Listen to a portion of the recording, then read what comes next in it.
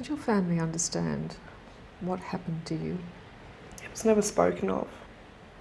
No one ever talked about it. No one ever asked what happened. To this day, they don't know what happened. Many of these families come to Australia for a better life, and why not? I quite agree with all of that.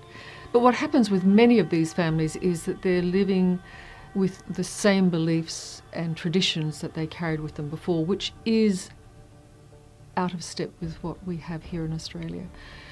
Therein lies the major clash when young people who've become Australians, love the Australian way of life, no longer agree with what their parents want for them, and that might include being forced into a marriage that they don't want.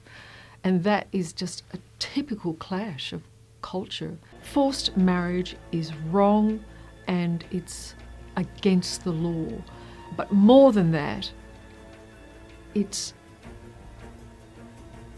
ruining lives, it's taking life from women who should never, young girls, we're not talking even women, we're talking about young girls who are having all their dreams and hopes stolen from them by some tradition. It's just purely and utterly wrong, and it's against the law. Am I the reason you get stoned every week now? Build up integrity, got you texting, emailing me, wanting me to feel with you. Baby, just face reality, move on. Sometimes it's hard to face reality.